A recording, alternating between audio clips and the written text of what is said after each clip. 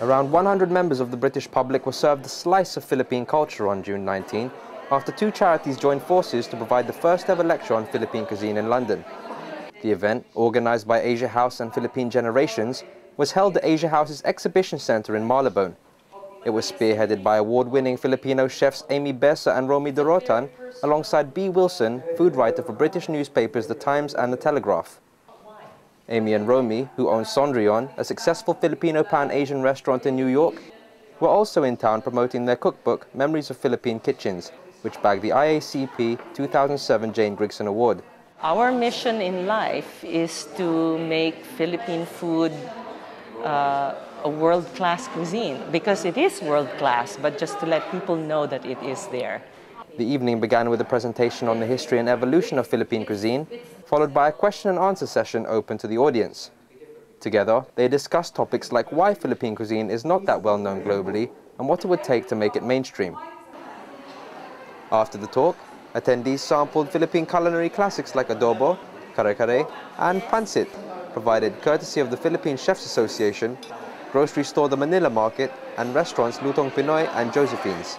The dishes received glowing responses. This is definitely the first time I've ever tried Filipino food, and I didn't know what to expect. What do you think about it? I'm very pleasantly surprised. It's the first time I've tried it, so I'd recommend everyone to do so. Filipino food seemed to have an incredible range of various tastes, you know. It was astringent, quite flavoursome, tangy. Tangy is the word I would put for it, you know, and not heavy. Despite the compliments, a problem was highlighted. I'm awfully sorry, I don't even know if there's a major Filipino restaurant in London.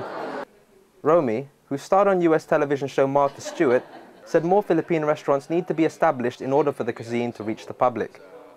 He also provided one theory why Philippine cuisine lags behind its Asian counterparts.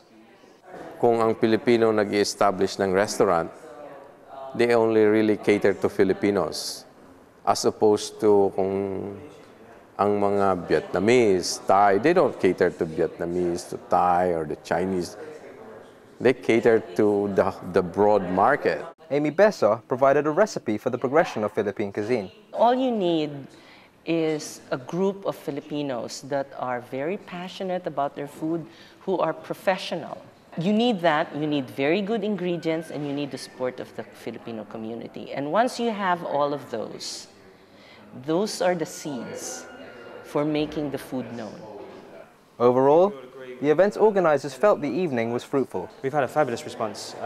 We've had people contacting us from outside of the community, and these are the exact kind of people we're trying to target, because we're trying to show them what Filipino cuisine is all about. Everything we do here has to have an educational side to it.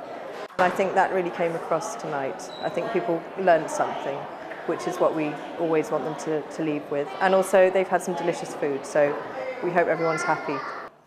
Philippine Embassy Deputy Chief of Mission Reynaldo Catapang was encouraged by the interest generated. We'll have to organize more events like this so that the British public will know more about the Filipino cuisine.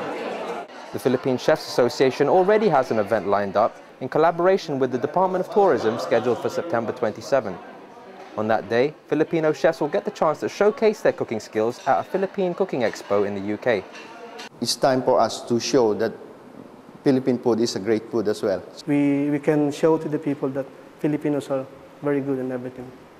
Edward Lau, London, United Kingdom.